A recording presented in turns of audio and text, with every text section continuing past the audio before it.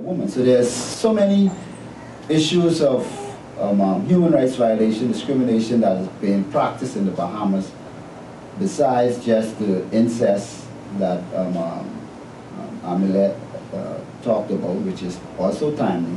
You know, there's the situation of discrimination in the public schools, and I make no excuses for my community for not having our own school. I find no solace in trying to cover up for my movement's weakness or shortcomings.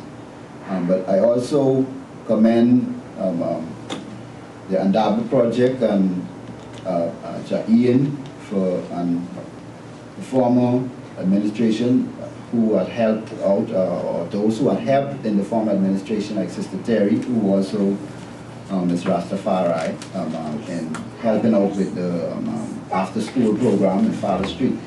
However, there are situations with Empress Ursula. Last year, there was a situation in the 90s with Dwayne Thurston and his family when he tried to enter his children in Kingsway Academy, and they were refused based on religion. Okay, religion discrimination is should be protected by the Bahamas laws, Chapter 3 of the Constitution, Independence Order, Article 18 of the Universal Declaration of Human Rights. But as our leader often say, until Article 1 is fulfilled, that all man is created equal, endowed with conscience and reason, and should act towards each other in a spirit of brotherhood. Until Article 1 is fulfilled, the other 29 articles is written in vain. You know, so I would like to point out some of the laws that this country kind of overlook from time to time. We have the Dowell, Mandela versus Dowell Lee, 1983, in the appeal court, case number 548. Also King Ansel versus the police, 1979, New Zealand law report, case 531. Also the Anton Folks versus the Commission of Police, the 29th of September 1995, case number 134. The Privy Council's ruling on the Commission for Racial Equality, which is also called the Dawkins decision. As I said before, the Bahamas Constitution, Chapter 3, Article 15 to 30. The Organization of African Unity's Black Agenda, and the United Nations Universal Declaration of Human Rights. Also, there's a precedence that gives us victory in the case with Priest Anton Folks. That was handed down sometime in the 1800s, 1839, sometime around the time of the abolition of slavery. So this is a long history for us, you know. We also have contacted the U.S. State Department. I think it's the U.S. State Department Office for International Freedom of International Religious Freedom, under the auspices of the EABIC, the Ethiopia Africa Black International Congress, Miami branch. But I'm saying all of this to say that the same way how child abuse, sexual abuse, and incest have its effect on people, with the Rastafari movement, I think it has an effect on some of our brethren. As you notice, sometimes when brethren come to functions like this, they would kind of be the wallpaper and stay way in the back. They don't feel worthy, you know. But there's a quote in the Bible that said that a light should not be placed under a bushel, but should be placed on a lampstand where, you know, all in the house could really benefit from the light. And, you know, as we know, Rastafari is the light of this world. And this is where such protests should be, you know. Giving thanks again for the Black Food having this conference for activists like myself to come and express our views and put forward some form of plan of action, you know. But the Rasta movement, as we all know, the history has been on the forefront of African spirituality from the 30s in the Western world. As we heard from Muda Baruch and the Ndaba project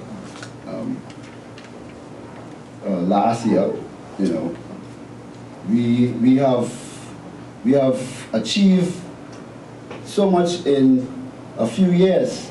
Most of the religions is like 2,000 years old. The Rasta movement is not quite 100 years old as yet.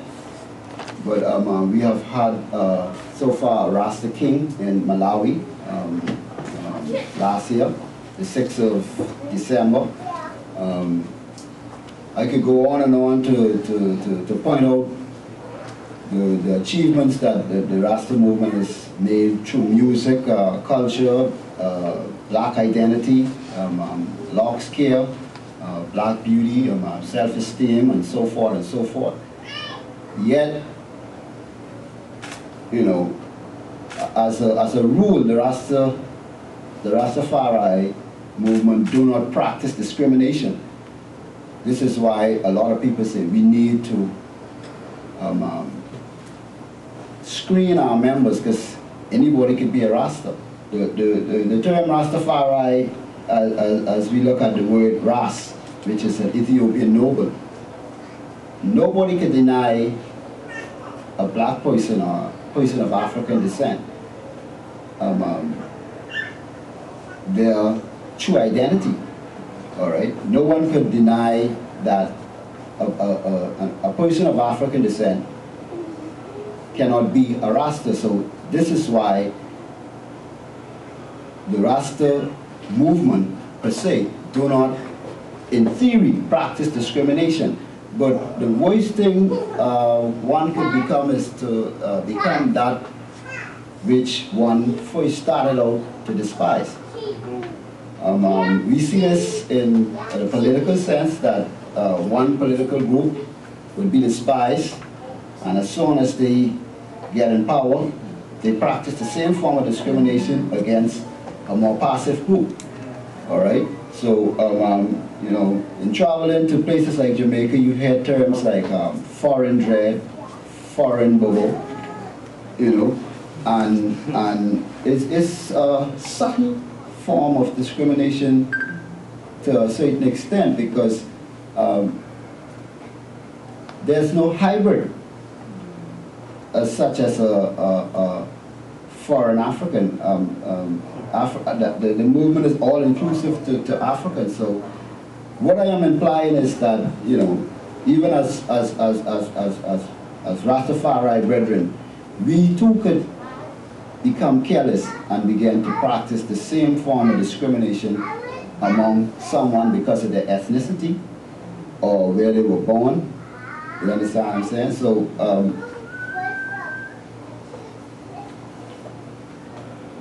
as I was saying, some of the positive attributes of Rastafari is to transcend racial and cultural barriers, because we accept people of all races. You have Europeans who are Rastafari without being discriminated in the movement, you know. However, it's not such the same for us from the Bahamas government, because when the movement first became visible in the 80s, there used to be groups of vigilantes that would go around and cut a Rastaman locks with a bottle, you know, with a broken bottle, and, you know, use the other part to give him a few stabs to discourage him from, you know, standing or standing against the status quo or flowing against the tide, which is the tide of colonialism and imperialism, you know. However, this didn't seem to curtail our struggle.